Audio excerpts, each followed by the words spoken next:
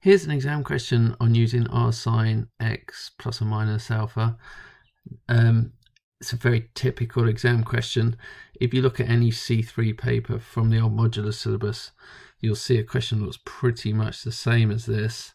This one's actually from the international paper in C3-4 in 2017.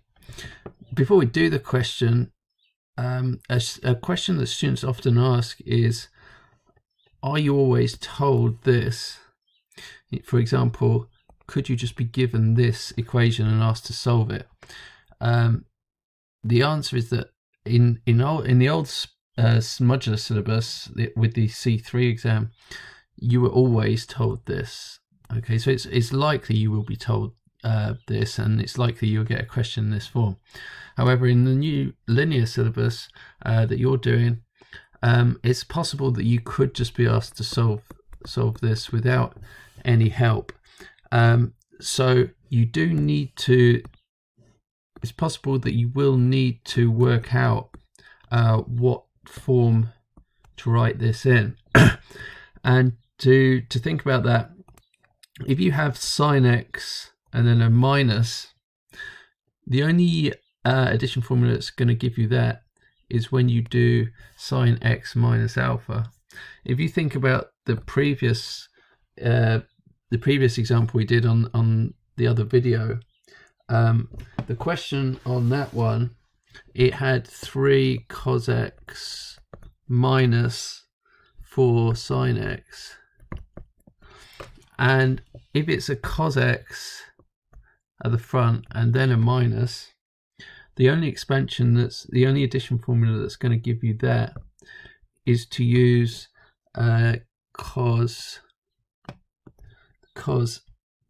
x plus alpha. Okay, so you would use r cos x plus alpha for that one. If it's a plus, as the other example on the previous video had, it was this. If it's, for example, if it's a plus here, then it doesn't matter which of the two you use. You could use r sine x plus alpha, or it should also work if you do r cos x minus alpha, but it's always easier to use the one with the pluses in, I think, so I would just use that one, unless you're specifically told to use this one. So let's go back to this question then and work out the answer. Part A is very standard. Just do it the same way we did on the other videos. So we'll do the expansion of sine x minus alpha using the addition formula for sine. That gives us sine x cos alpha minus cos x sine alpha. Don't forget there's actually an r here, so there'll be an r here and an r here. This equation would be written down here. And so if we want to pair these up, that pairs with that. So therefore r cos alpha equals 35. And that pairs with that. So that means r sine alpha will equal 12.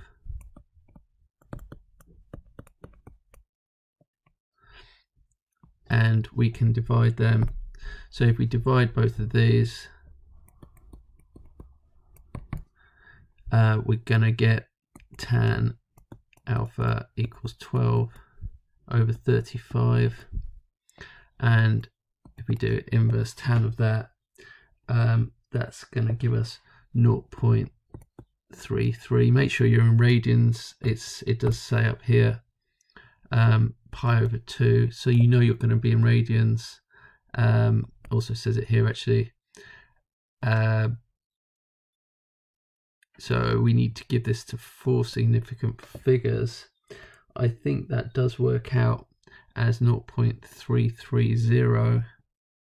But for significant figures, we should add the 0.3 there. And r squared will equal 12 squared plus 35 squared. So r will equal 37. So that's what alpha equals, and that's what r equals. Now, a question that students often ask is, can we not just go straight to here? Can we not go straight to here and straight to here? Do we need to go through all of this? And I would say you should do that, just because if you don't, it's very easy to get these two the wrong way around. Okay, so I would always encourage you not to try and do a shortcut. You might see revision guides or something online that says you could just go straight to the highlighted parts, but I wouldn't recommend doing that, because although this question's, if you get it wrong, if you get alpha wrong, not only will you lose marks in this question, but in part it means you won't get part B or part C completely right either. So don't try and do the shortcut. Always do this bit. Always do this bit at the top here. Okay. So we've done part A. So let's move on to part B now. So in B, the left-hand side of this equation can be written as 2 times by 35 sine x minus 12 cos x, which is exactly what we had in part A. And we know that all of this equals all of this from part A. So if we write that in, we've got 2 times by 37 sine x minus 0.3303 equals 37. As a general point with these kind of questions, you're never going to be asked to do what we did in part A without having to then use it for some reason. So in this case, we're using what we did in part A to solve this equation. In part C, we'll look at how to use that to find the minimum value of something. So if we carry on going, the 37 is going to cancel here. So we'll have 2 sine x minus 0.3303 equals 1. And so sine of this is going to equal 1/2. And just solve as normal now. Do inverse sine on your calculators of 1/2, although you might already know that that is 30 degrees or pi/6, because we need to be in radians for this. If you use the cast diagram, sine is positive, so we want this and this. pi/6 and pi/6. So we got that one. That one will be 5 pi/6. So 5 pi/6. I think that's all we need in our range.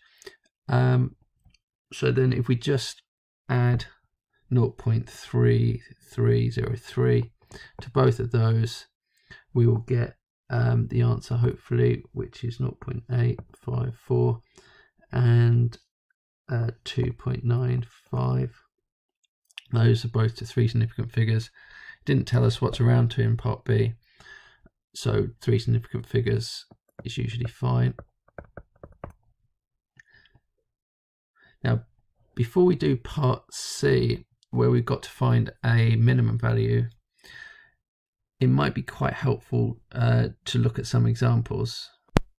So how would you find the maximum value of this? Well, this is just the same as 1 sine x plus 3 cos x. And you've got to get it in, think about if this was in the form r sine x plus alpha, what would r equal? It doesn't actually matter what alpha is to the maximum or minimum. If you were to get this in that form, you would work out that r would be 1 squared plus 3 squared, which is square root of 10.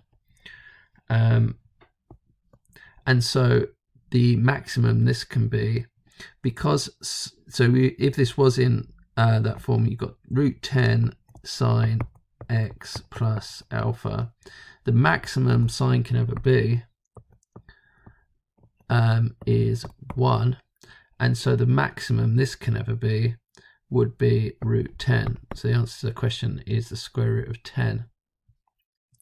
Have a look at the next one. What's the minimum this can ever be? Well, r would equal 3 squared plus 4 squared square rooted, so r would be 5, and so the minimum value would be minus 5, because the minimum sine can ever be is minus 1. Looking at another one, what's the maximum this can ever be? Well, that's similar to the other one. We're going to have root 10 would be our value of r, and so we're going to have this. So the maximum the thing in the bracket can ever be is root 10, and we're then going to do that to the power of 4, which is root 10 times root 10, which is 10, and then times by another 10. So the answer to this is going to be 100. Let's just do a couple more. In this one, r would equal 5, and so the maximum value is, also it's a minimum value, so the minimum value in the bracket would be minus 5, and then you do minus 5 cubed, so that'd be minus 125 for that one. And I think we've got one more here. Let's just try doing one. This time we want the maximum value of this whole fraction, which means we want the minimum of the denominator. If we want the whole fraction to be at its maximum, we want to divide by as small as possible. So on the denominator, we're going to, if we change this in the form r sine x plus alpha, we would have 5 sine of something in a bracket plus 7.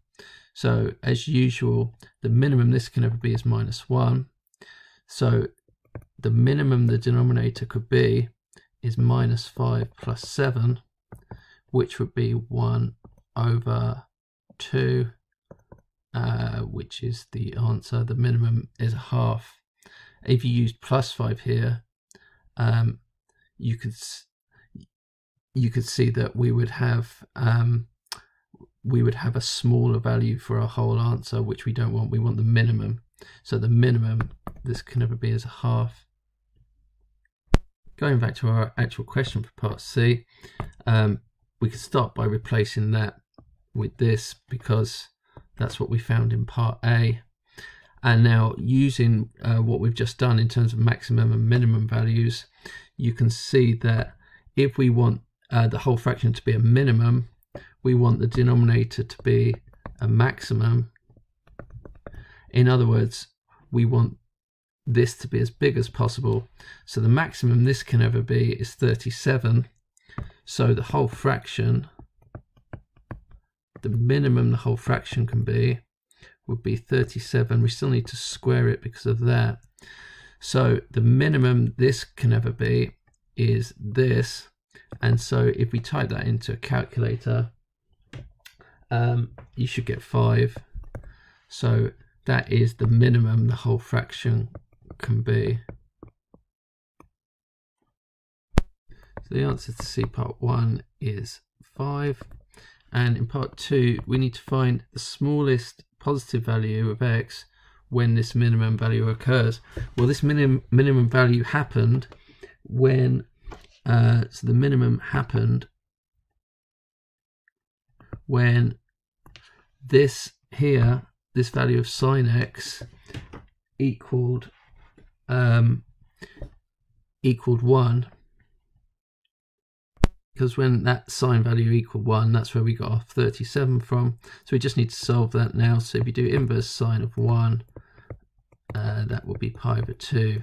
If we add that over to the other side, if we add 0.3303 over, we get the answer, which is 1.9023 significant figures.